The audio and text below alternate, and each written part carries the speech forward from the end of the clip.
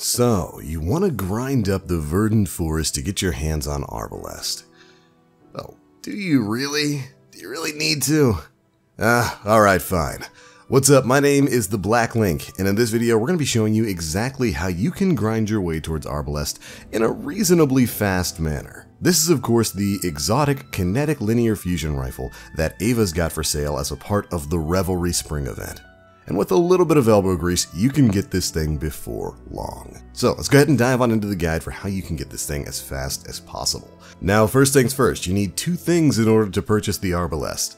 You need to have completed the Revelry base triumph Party Hard, and you'll need at least 300 Reveler's Essence. Now the latter part there, the Essence is actually going to be really easy to get. Just go do runs of your favorite activities. You get Essence for completing Crucible games, you get Essence for running the Verdant Forest. Myself, I just ran the Verdant Forest for a couple of hours and had more than what I needed before too long. So I would definitely recommend just doing that because it's also going to help you complete the triumph you'll need to get your hands on the Arbalest as well.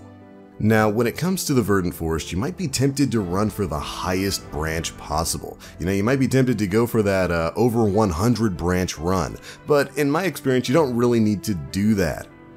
Of course, getting further into the Verdant Forest allows you the opportunity of finding more chests along the way, but also when you defeat the 5 bosses at the end will grant you the maximum number of chests that you can get, which as far as I've seen is about 5. And of course, from those 5 chests can drop any of the Revelry-based legendary armor, as well as a bunch of Reveler's Essence. But in my experience, you only really need to get to around branch 35 plus to get the 5 chests drop. So if you're in a dedicated farming group, you really don't need to go too much further than that, unless you want to and you just want to get some of the latent treasure chests that are scattered throughout the Verdant Forest. Which definitely is worth your time. Those can drop from 5 to 15 Reveler's Essence apiece. And in my experience, they spawn literally everywhere, so make sure you keep an eye out for those. But yeah, you don't need to spend an hour and a half grinding through one session of the Verdant Forest, since the rewards seem to taper down in terms of the chests after you defeat the 5 bosses after that 35 to 40 branch area. So if you're trying to get this grinding part done as quickly as possible, you can usually probably end your run around there. Now, moving on, of course, you'll also need to get the Triumph Party Hard done. This triumph requires that you get at least 7 other Revelry triumphs completed, which can seem like a daunting task, but I promise you it's going to be super easy. At least 3 to 4 of these can be completed in the Verdant Forest itself. Triumphs like Spring Cleaning, Verdant Light Events, Spring Hunt, Super Celebratory, and Melee Mayhem can all be done in the Verdant Forest, and you'll probably have all of those outside of Melee Mayhem done just by running it normally. So right off the bat, there are 4 triumphs you'll have done just by running the Verdant Forest passively, which is why I recommend doing that to build up your Reveler's Essence. You'll just get these done naturally while you're in there. But for the 3 final triumphs that you'll need, these are the ones that I think are the easiest to farm: Melee Mayhem, Fireworks, and Verdant Light Cooperative. You can do all 3 of these solo and really quickly. So let's go ahead and dive into how. For Melee Mayhem, you simply need to land melee final blows on enemies in the Verdant Forest, any Black Armory Forge, or in raids. Which is pretty simple to do. Pop a tonic for your melee ability energy, and either jump back into a run of the Verdant Forest or maybe the Volander Forge and just melee slap everything. Bonus points if you're an Arc Strider Hunter or a Striker Titan, as they have very powerful melee abilities that you can keep going so long as you're getting melee kills, and stuff like the Volander Forge or even the Verdant Forest itself is going to throw way more than 100 enemies at you, but you should be able to get this done easily. For Fireworks, it's very much the same. Here's what I'd recommend you do.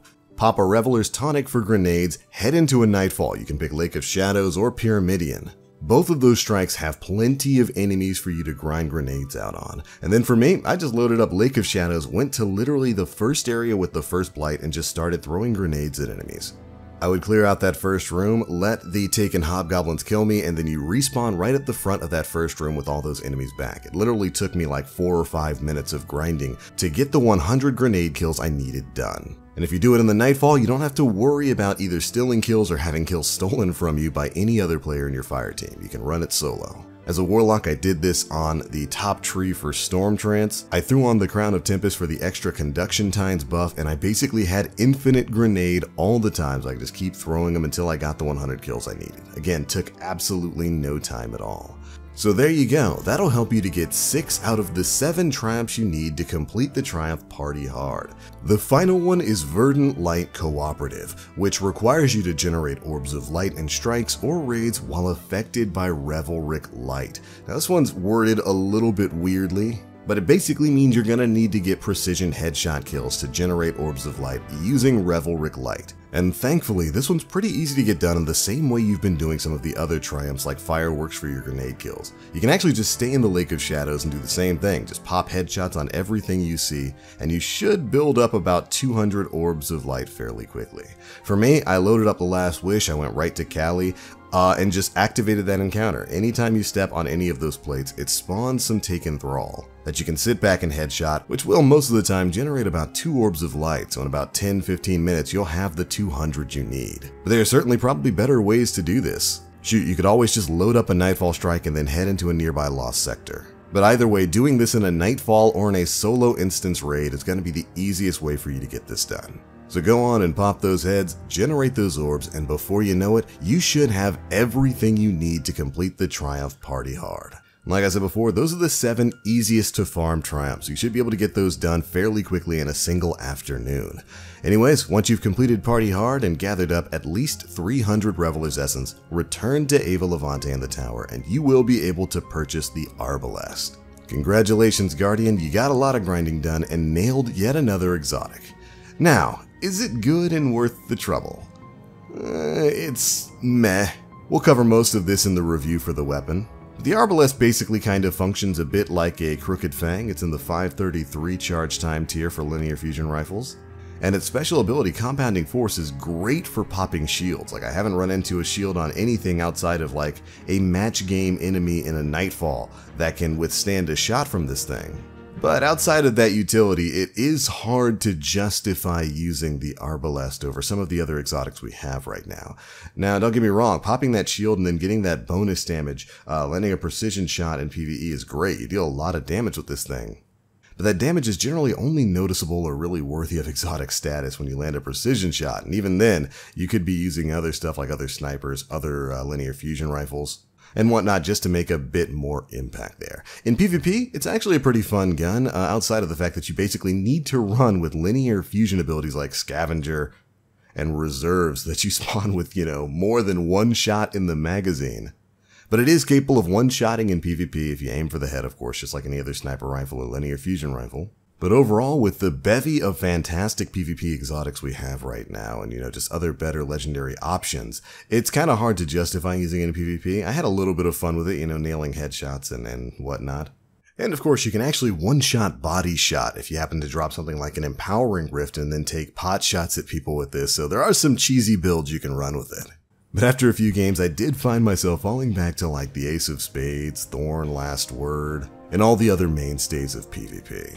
I probably need to give this gun a little bit more time to form a full opinion on it, but right now it's just kind of eh.